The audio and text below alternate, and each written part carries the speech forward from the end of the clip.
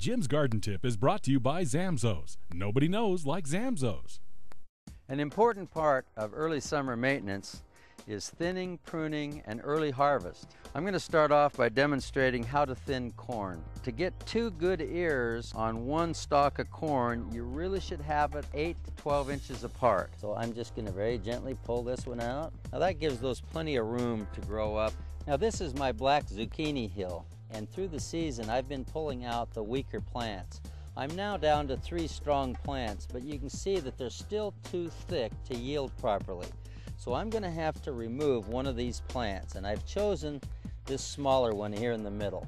That'll allow more room for these 2 plants to expand. Now as these cucumbers get a little larger, I'm going to train them to go up this trellis. But for cucumbers to do the best and to give you the heaviest yields, they should be about 8 to 12 inches apart. Onions and radishes should be thinned through the season. That will allow your onions to get very large, but if they're too close together, they won't. I'm going to summer harvest these scallions. That's what we call an immature onion. And the same is true for radishes. They're excellent eating all season long. The thing about radishes is you should plant them about every 2 weeks, so you've got a continuous supply. Radishes are ready in about 21 days, and they're only good then for about a week before you should harvest them.